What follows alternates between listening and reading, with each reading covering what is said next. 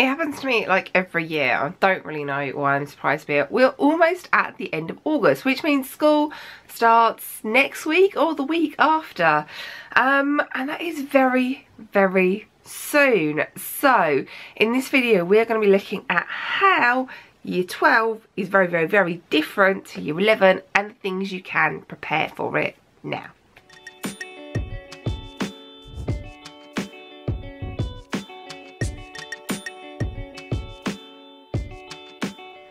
So there are 5 main ways that Year 12, sixth form, college is going to be different to Year 11 GCSEs.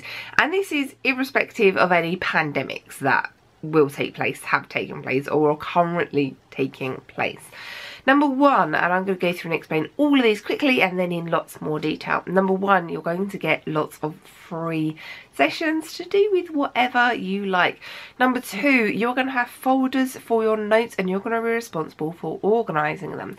Number 3, you're going to be expected to do a lot more work outside of your subjects on top of what the teacher does as well. Number 4, there is going to be a lot more pressure on you to do other things. You're probably going to be expected to help in the lower school or do an EPQ and something like that, because we are starting to think about UCAS and what happens next already. And number 5 is that you really need to start revising now. Now, that was very, very quick. It is obviously a lot more detailed and in-depth and involved. So I'm going to go over all of those in a little bit more detail for you now. So first of all, you are going to get frees.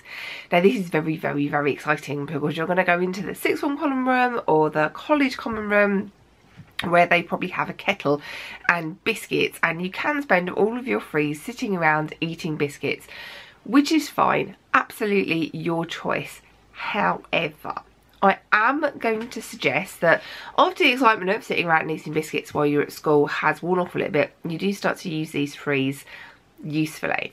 Now there are several ways you can use these frees usefully, not just sitting in the quiet room and doing your work.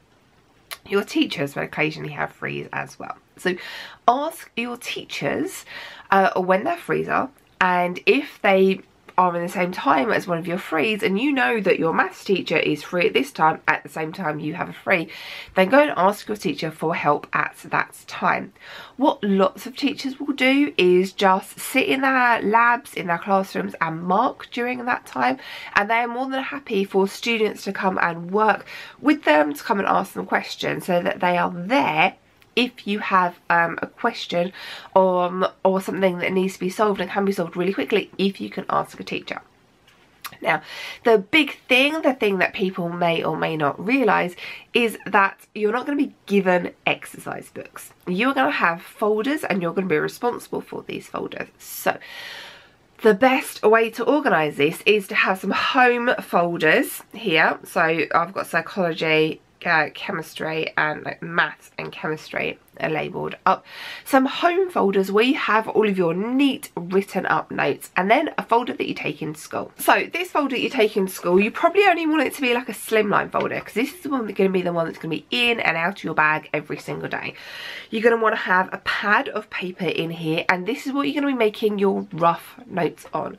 I strongly suggest you get a load of different colour biros and start coming up with a key or labelling things in different ways, so you can have keyword and then underline it, and then when you get home, take your rough notes from your school folder and write them up neatly. So write them up neatly, do the homework, go and find extra examples, if for example maths questions, or extra quotes to back up stuff you've been told in class, and then write them up and put them in your nice folders. What we are aiming for with this is to make a revision guide for you at home, so that you don't have to necessarily go and buy a revision guide, because you're making your own one as we go along. So watch my videos and make extra notes from those. Add to the stuff your teachers have told you. If you get given textbooks in school, make notes from that as well, and then keep them in your folders nice and neat. Now there are going to be folder checks, which means you're going to have to hand in your nice neat home folders to your teacher so that they can check that you are keeping up on top of work periodically.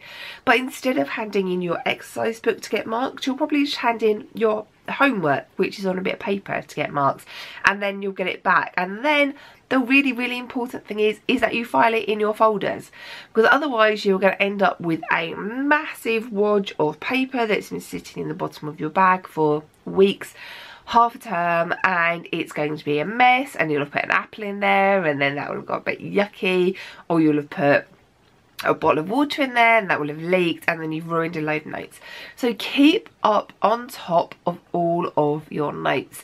This is one of the easiest, the simplest things you can do to reduce your stress levels. If you're keeping on top of stuff, you're less stressed, and to make sure that when we start revising for things, you have everything that you need. Now, number 3, I kind of covered there already, that you have to do more work. So for every hour of contact time with your teachers, you are expected to do an hour's independent study. Now, you can use some of your frees for this. That is a very sensible thing. Otherwise, you're going to be doing it at home, at the weekend. And if your friends don't have frees at the same time as you, and you're just sitting in the common room eating biscuits with people that you don't really get on with, just use that time more productively to study, and then you can hang out with your friends outside of school. So in this extra hour, it is things like doing your homework, which shouldn't take up the whole time, because you do need to do more on top of this. Looking up definitions for things, working out your keywords, finding more examples, and then you do need to spend a bit of time right from the very beginning going back at what you did last week and checking that you know it all, getting a checklist of everything that you've done and going through and making sure that you're keeping on top of things. There are lots and lots of things that you can be doing in this time, but at the beginning, it may seem like you don't need to, but if you get into the habit of doing this, it will be so much easier for you, I promise. Now, we are starting to think about UCAS application forms and what happens next already. We don't need to think about stuff like personal statements, but we need stuff to write on there. So you're probably going to be approached about being an ambassador for this subject, or doing an EPQ, or going to help in Year 7 maths or something like that in your frees. All of this looks brilliant when we are writing UCAS application forms, and it's a really nice and helpful thing for you to do. And then we do need to start revising already. Now, I know this is literally brutal because you guys didn't have a great experience of school during the pandemic, but I am expecting exams to come back. So we need to start preparing for that. So when I say revising, I mean things like making your flashcards. Getting yourself a little set of flashcards like these ones I particularly like because they've got little tabs in. So you can have separate set of flashcards for separate folders, and then you can label these up with stickers or however you want to.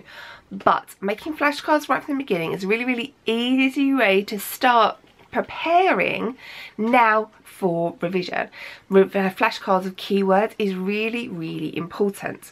Whereas at GCSE you could kind of get away with, like, I don't want to be rude, but like sloppy or lazy definitions of words. That is not going to work at A level. There are very strict definitions for things, and if you don't get them right, even if you just miss out one word from that definition or misspell one key important word, then you might not get those marks. So this is a quick introduction to how things are different in Year 12. It is going to be a bit of a shock for some people, but guys, don't worry, I'm going to be here with you every single step of the way.